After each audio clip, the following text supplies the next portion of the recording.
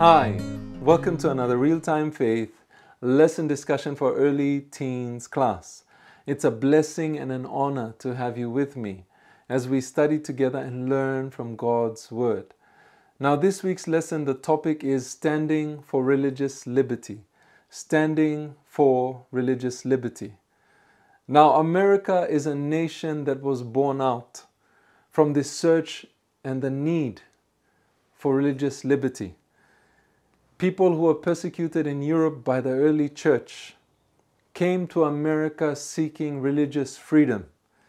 And this freedom they held on to and they put into their constitution. And this great nation was born out of this need and this search for religious freedom, religious liberty. But we see in the book of Revelation, if you understand it correctly, that America will arise as a beast out of the land that will seem to look like a lamb, innocent, but will speak like a dragon.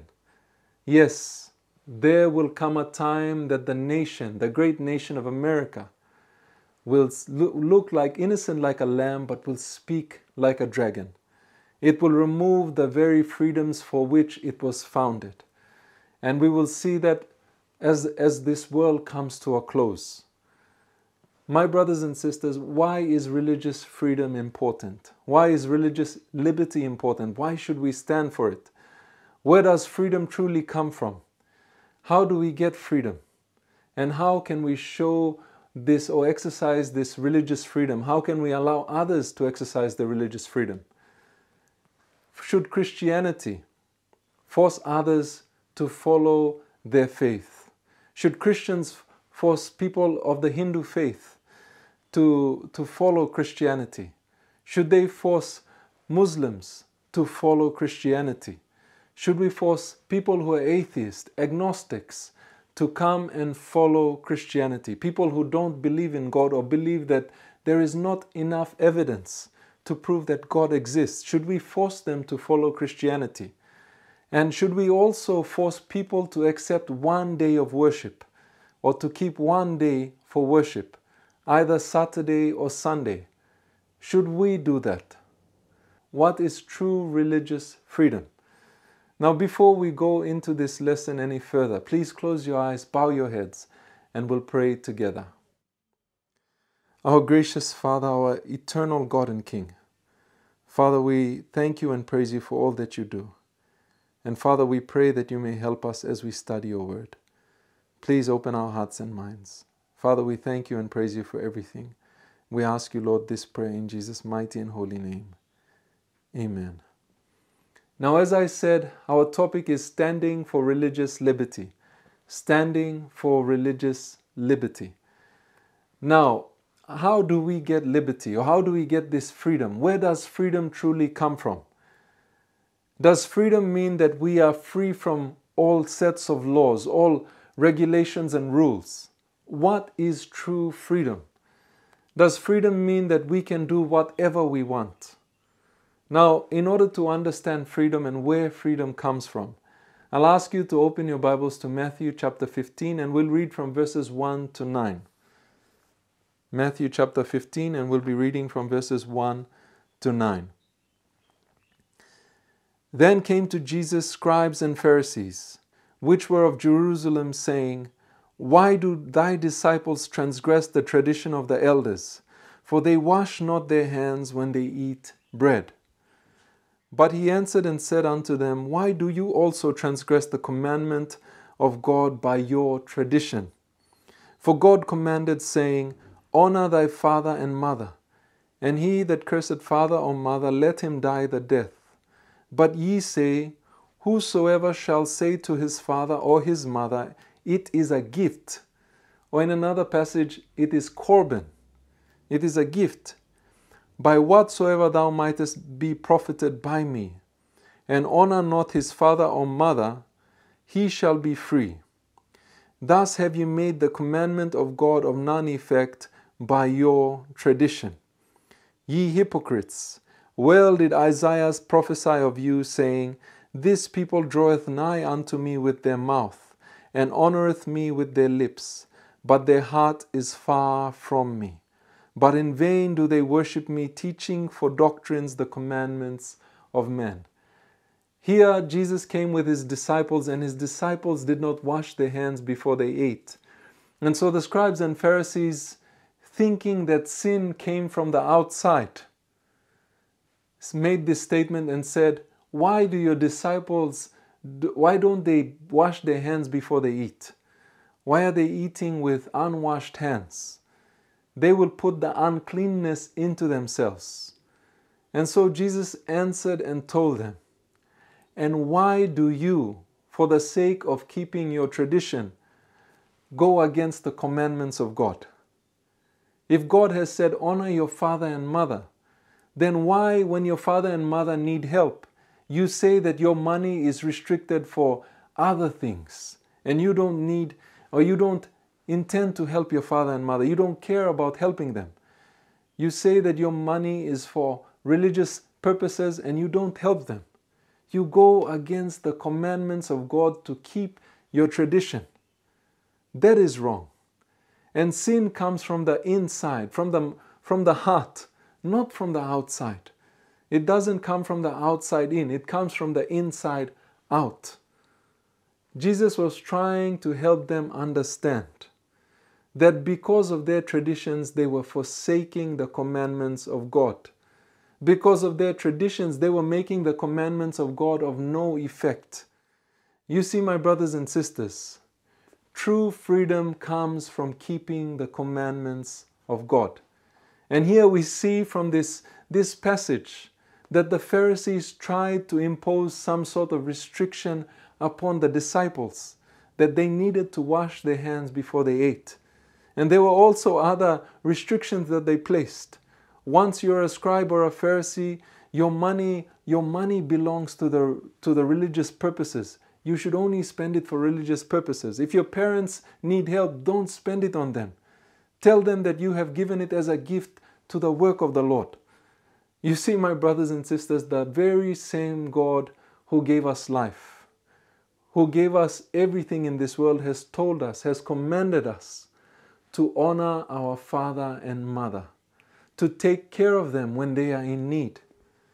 But for our own traditions, for the things we come up with out of our hearts and minds, we have decided to forsake the commandments of God. By our traditions, we make of no effect the commandments of God. And here is where true freedom is found, in the commandments of God. Keeping the commandments of God gives us true freedom. When we keep the commandments of God, we learn to love our brothers and sisters around us. When we keep the commandments of God, we learn to love our God. We learn to be respectful to other people. We learn to keep their dignity. We learn to honor them. We learn to take care of their needs. Without the commandments of God, our society deteriorates. Without the commandments of God, we become restrictive. Without the commandments of God, we hurt others. You know, when you go on the road, you travel, you see signs that tell you to give way at the crossing. Now imagine if we remove that sign. Many people will start to die at the crossings. If we remove the law that you shouldn't slow down at crossings and stop and give way, then people will die. People will risk their lives crossing the road. If we remove the signs that says don't go beyond 60 on this road, 60 kilometers an hour on this road, then we are now living according to our own standard. We drive according to our own standards. If we want to speed, we speed. And then we cause more accidents. We see that speed kills. And this is why the law exists, to be a blessing to everyone. It doesn't restrict. The law of God gives freedom. And the only person who has convinced us or tried to convince us that the law does not give freedom is the devil himself. When he rebelled in heaven, he made an argument against God that the law was restricting the angels from realizing their full potential. And he wanted to be their liberator, to free them from the control of God and Christ, to free them from the control of God and His Son, Jesus Christ. But when they pointed to the law and that he needed to keep the law as every creature should, as everyone who has been created by the hand of God should, he made an argument that the law was restrictive. The law was out of date, out of style. Like many young people say today about their parents' rules. The rules are out of date, out of style. They're restrictive. They don't allow me to realize my full potential, to enjoy my life to the fullest. These are the words of the devil himself. In Psalm chapter 2, if you have your Bibles, you can turn with me and see what it says in Psalm chapter 2, verses 1 to 3. It says here, "Why do the heathen rage and the people imagine a vain thing? The kings of the earth set themselves, and the rulers take counsel together against the Lord and against his anointed, saying, Let us break their bands asunder and cast away their cords from us." Here David is giving an insight into the rebellion in heaven. The devil and his angels rebelled against Christ and God and against the law of God. And they said, let us break away from them. Let us cast their cords asunder. The rule they have over us, let us throw it away. And we see in Jude 1 or Jude verses 5 to 7, we see this same thing explained here. What the devil and his angels did in heaven. If you can turn with me to Jude, and we'll read from verses 5 to 7. Here it says, "I will therefore put you in remembrance, though you once knew this, how that the Lord, having saved the people out of the land of Egypt, afterward destroyed them that believed not." So here the Lord brings the people out of Egypt, the people of Israel, but destroyed them because they believed not. And look at verse 6, "And the angels which kept not their first estate, but left their own habitation, he has reserved in everlasting chains under darkness, unto judgment of the great day." The angels which kept not their first estate, but left their own habitation in heaven, he hath reserved in everlasting chains under darkness unto judgment of the great day. Even as Sodom and Gomorrah and the cities about them in like manner, giving themselves over to fornication and going after strange flesh, are set for an example, suffering the vengeance of eternal fire. So here Jude is describing why God will visit judgment upon us. He says the people who came out of Egypt, the children of Israel who came out of Egypt, they were judged because they believed not. And the people of Sodom and Gomorrah, they were judged because they kept not the commandments of God. They went after strange flesh, they fornicated, they did all manner of evil against the Lord. They broke the commandments of the Lord and they were judged with eternal fire. And what about the angels in heaven? What was their crime? And they were cast down, that they did not keep their first habitation. The simple reason is the same as for the people of Sodom and Gomorrah, and the same for the children of Israel who came out of Egypt. They kept not the commandments of God. The angels did not keep their first estate in heaven, the devil and his angels, because they kept not the commandments of God. The commandments of God help us to be truly free. But the angels in heaven rebelled against the commandments of God, the law of God. Not only did they rebel against God, but they also went against His law, which sets us free. They went against His law. And we see that the devil makes those arguments when he speaks to God about Job. Does anyone worship you because they love you? Does anyone worship you because they truly care about you? People only worship you because you bless them and you give them things and you put a hedge around them. People only worship you and love you because you give them good health. But when you take these things away, people do not love you. People do not keep your law out of love. But there Job showed the devil and his angels that there are people who hate evil and love the Lord. There are people who keep the commandments of God out of love. You see, my brothers and sisters, either we can accept the lie of the devil, either we can accept that the laws of God are restrictive, either we can accept that the laws of God stop us from reaching our maximum, the best, the pinnacle, that we can live without it. Or we can choose to follow God and be liberated by His law.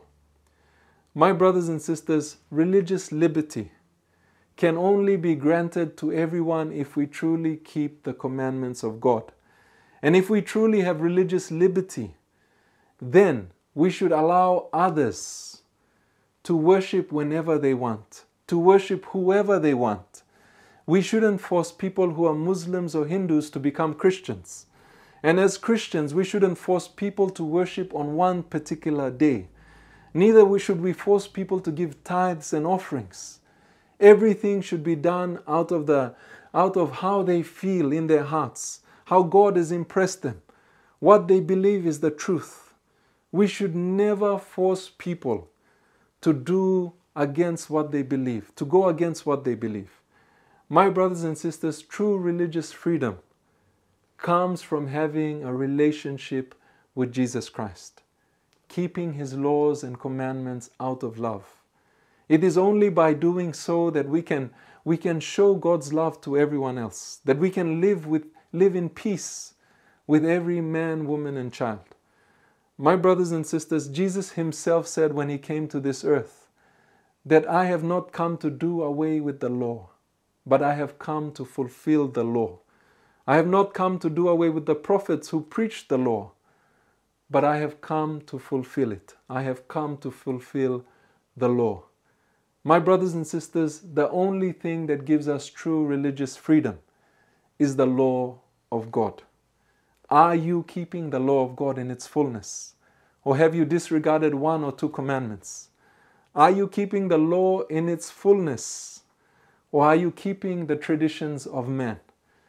Jesus has clearly warned us that if we start to put the laws of man in place, the traditions of man in place, what we think is best, that contradicts the law of God, that does not amplify it, then we will only lead to persecution and trial and troubles. My brothers and sisters, do you want to do that? Do you want to be someone who takes away the religious liberty of someone else? We should stand for religious liberty. And the only way we can stand for religious liberty is if we keep the commandments ourselves.